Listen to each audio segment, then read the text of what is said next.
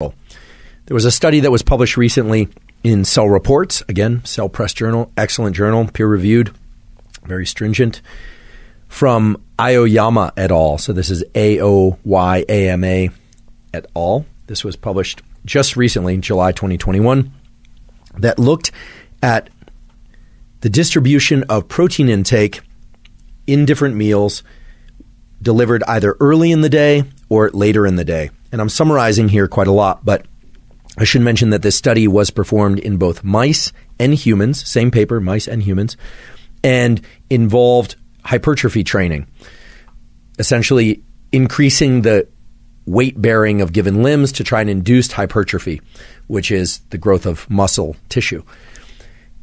It does appear that muscle tissue is better able to undergo hypertrophy by virtue of the fact that there's better or enhanced protein synthesis early in the day because of the expression of one of these particular clock genes called BMAL, B-M-A-L.